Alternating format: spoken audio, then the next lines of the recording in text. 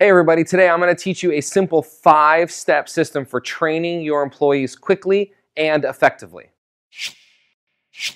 My name is Ryan Gromfin and I'm an author, speaker, chef, and restaurateur, and I help restaurant owners make more money and have more freedom and joy in their lives. And I want to welcome you here today to this very special video training course on training your employees. I'm going to share with you, like I said earlier, the 5-step system that I use for training my employees very quickly, for training my clients' employees very quickly, but most importantly, for training them very effectively. The 5 steps I'm going to share with you are kind of funny sounding, but I did that on purpose because it'll help you remember them very quickly. The first one is why do. So why do? Why are we doing it this way? The second step is how do. This is where we're going to explain to the staff member how we do the task that we're training them on. The third step is I do, meaning I or the trainer is now going to demonstrate exactly how to do this procedure. The fourth step is we do, meaning we're going to do this together, so that way if questions come up, I'm going to be there to help you with it.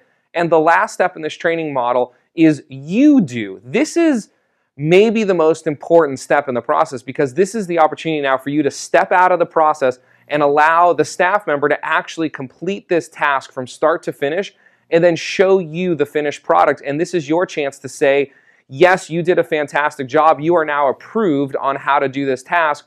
Or no, go back and try this again, or maybe try that, or where did you go wrong here because this isn't the result that we're looking for.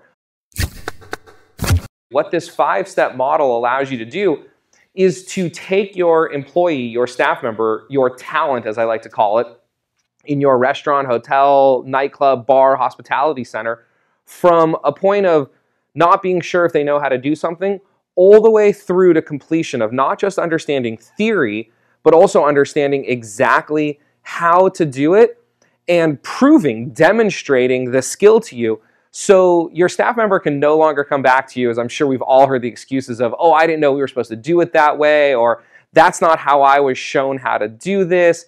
We hear these excuses all the time, and well, they're kind of excuses. They're also kind of not sometimes, because a lot of times we're not doing a great job of explaining to our new staff exactly how we want something done. And again, importantly, why we want it done. So I'm going to break these down for you really quickly here, but like the why do. I think why is very important. And this is a step that's skipped a lot of times when we're training our new staff members or existing staff members on how to do something new. If they don't understand the theory, if they don't understand why you want it done this way instead of done that way, this is when they start to take shortcuts. This is when your staff members start to say, well, what if we try it that way? Or what if we do it that way? Because they're focused more on getting it done than the reasons why. So I always start with theory. I always start with a sit-down conversation with the staff member. It could be very formal and long if it's an important task. If it's a quick task, it's just a, hey, let me just explain to you why we're going to do it this way. Then I get into the how. And again, this is a verbal explanation. Some people learn better auditorily, like hearing things, or verbally. Some people learn better by doing. So we're going to expose the staff member to both. So this is where I explain how. It's best if you have some pictures or documentation, depending on exactly what you're training, so that way you could explain to them how it's being done and show them some visual aids. Then we go into the I do. So if you're like actually cooking a recipe, you're going to go in the kitchen and you're going to show them. They're not going to do anything. They're just going to watch and pay attention and hopefully take notes. You're going to actually demonstrate how to do this. If it's a conversation with a guest, or like if you're training a host how to greet a guest, then you're going to actually role play, or they're just going to stand and watch you actually greet guests. That's the I do part. Then it's the we do. So now you're going to do it together. This is where, like, you see in a lot of chain restaurants where someone will wear a name badge that says, server in training, where they're working with another server and they're part of the process. They're not doing it alone yet, but they're also not just watching. They're actively being a part of it. So that way you can give instant feedback and criticism and tell them the things they're doing great, show them the things that they need some improvement on. And then that last step, you do. So again, if this was a recipe, this is where they've been trained on all of this process up to this point. Now it's time for them to execute from start to finish all the way through, and then for them to bring you the finished plate and for you to look at the presentation and taste it and critique it. And if they're approved on all these, as you go through the process, I actually have a staff training planner that you can download here for free. As they go through this process, you check off each box. You check off the why do. That means that you've explained it to them and they acknowledge that they understand why you do it. You check off the how do. You've explained it to them and they acknowledge that they understand the how steps.